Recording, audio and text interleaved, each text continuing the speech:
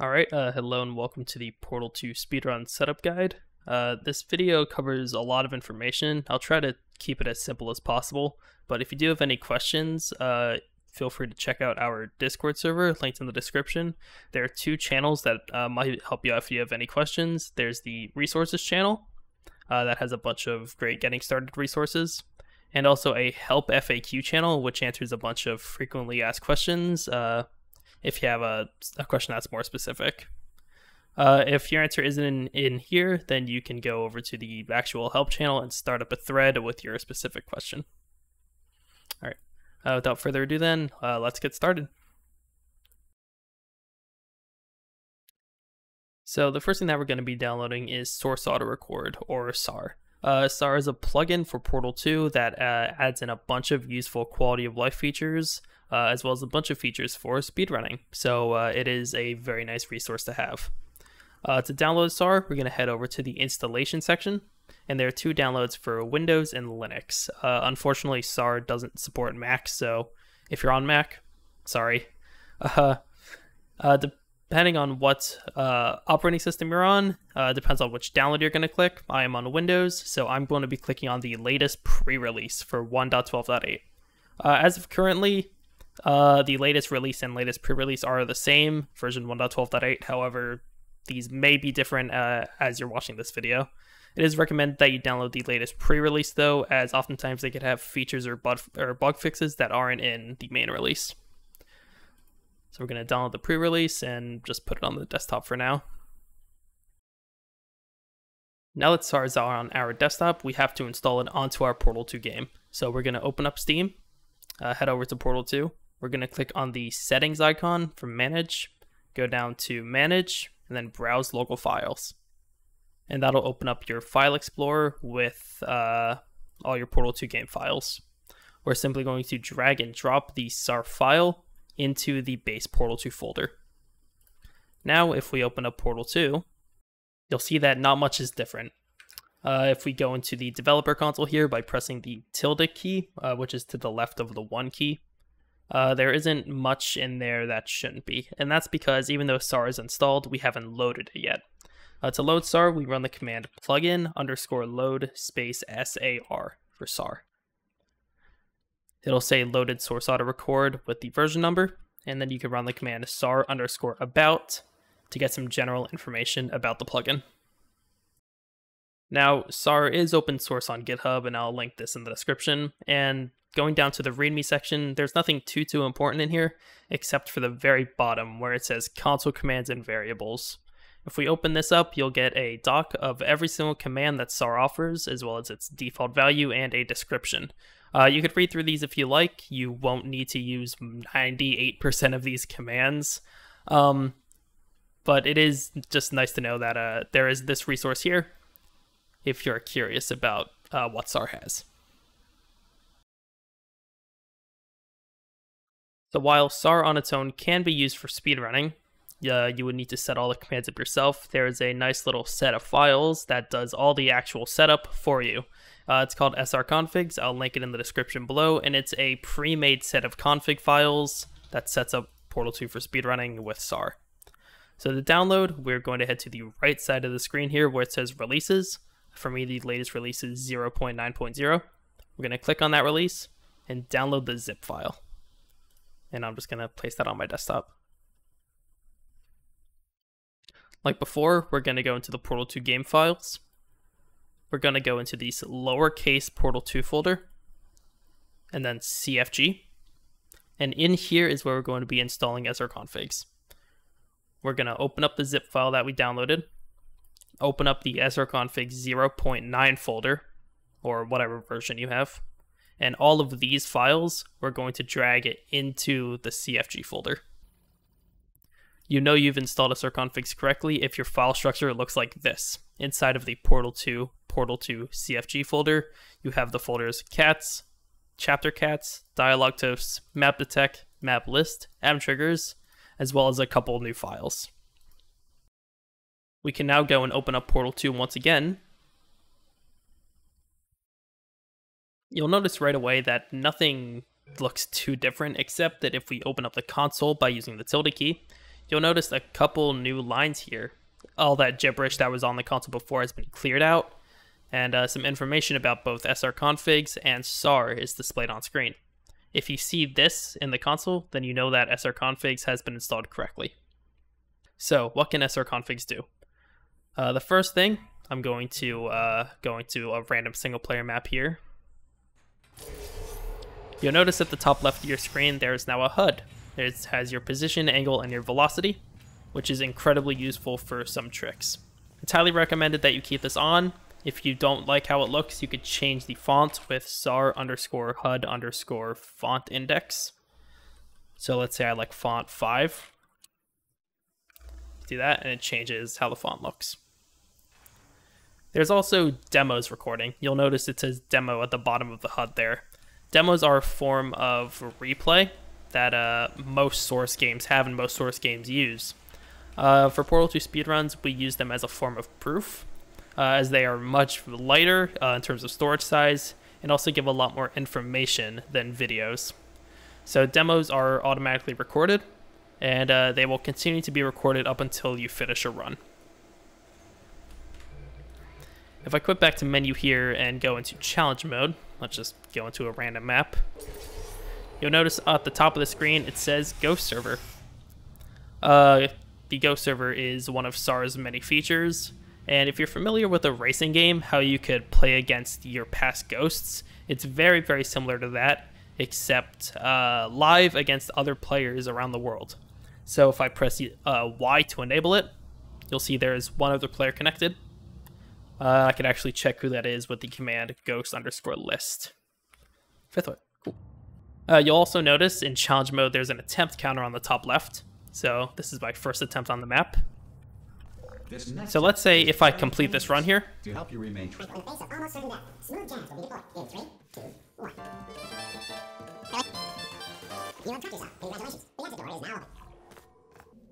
So once I finish this run, you'll notice that the console opens. The demo here at the top left stops, and you'll notice these, what are essentially splits or your times, are posted here in console.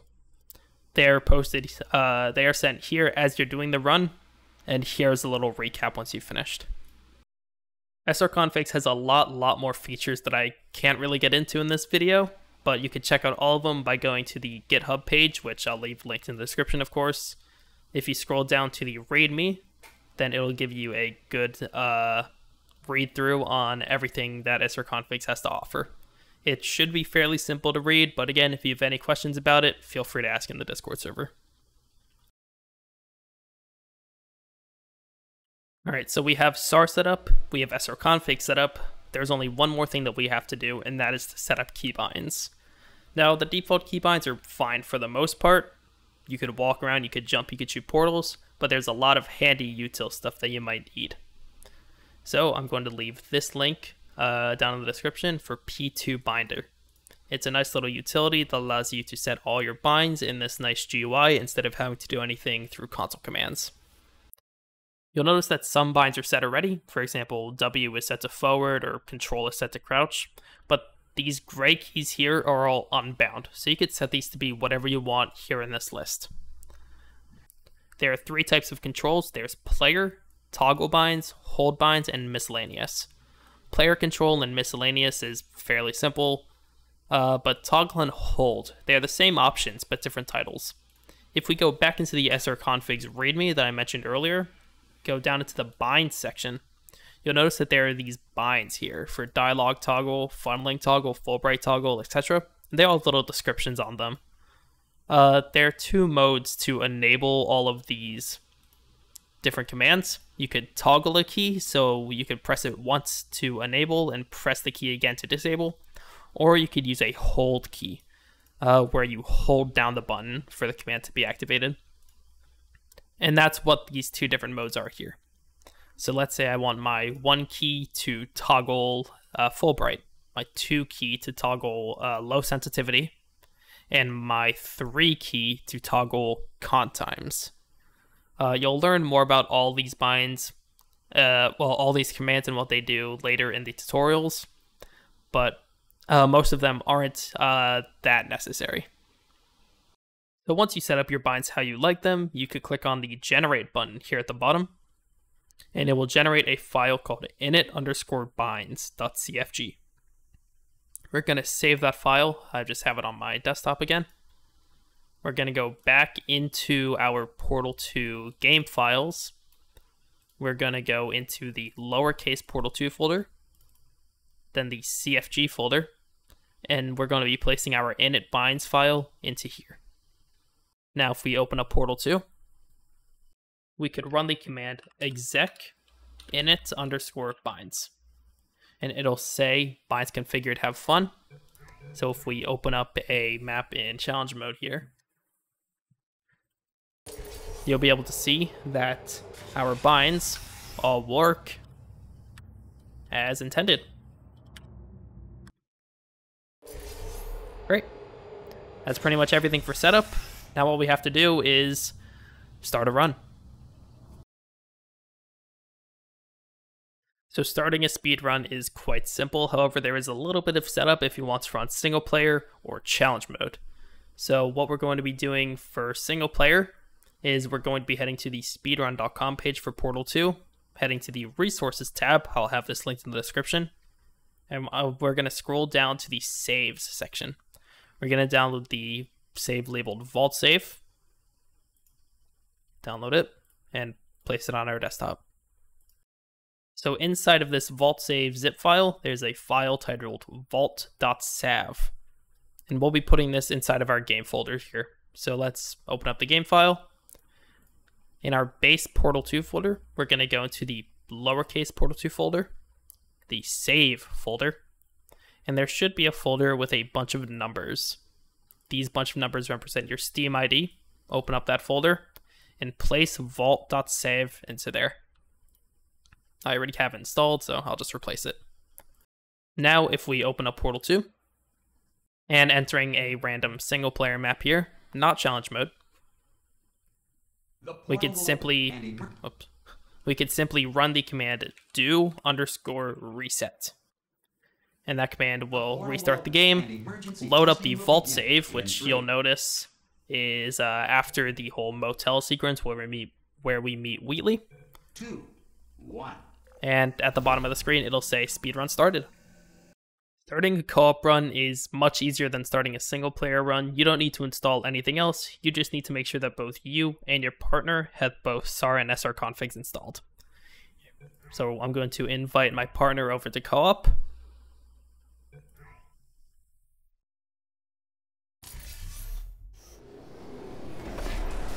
There you go. Welcome to the Computer Intelligence Training and Enrichment. And once we load in, I'm going to open up console and run do_reset. The game will reload for both of us. And after the loading screen, we'll be sent into the starting calibration cutscene.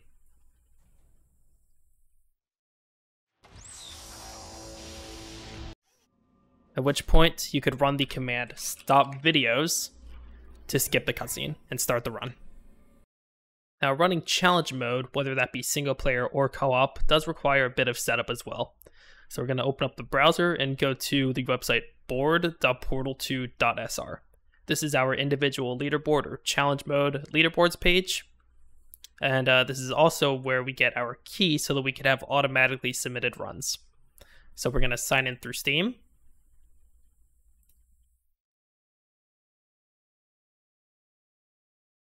And you'll notice we get sent to our profile page here. We're going to go up to the top right and go to Edit Profile. And you'll notice that there's an auth hash here at the bottom left. If you don't see a hash code, you might need to regenerate it. And then afterwards, click Copy. Now, don't share this code with anyone, as it'll allow them to upload runs on your behalf, which is cheating. Once again, we're going to go into the Portal 2 game files. And this time, inside of the base Portal 2 folder, we're going to create a new text file. So right-click, New Text Document, and we're going to call it autosubmit_key. Inside of this autosubmit key file, we're going to be pasting in that API key that we copied from the board's website, saving the file, and then closing it. Now, when we open up Portal 2, you could run the command sar_challenge, and you'll notice it auto filled in there. Sar challenge auto submit reload API key. It's a pretty long command, but when we run it, it'll say API key testing and then API key valid. If it says this, then you're ready to play challenge mode. So now if we go to challenge mode, let's just go to any map here and complete a run.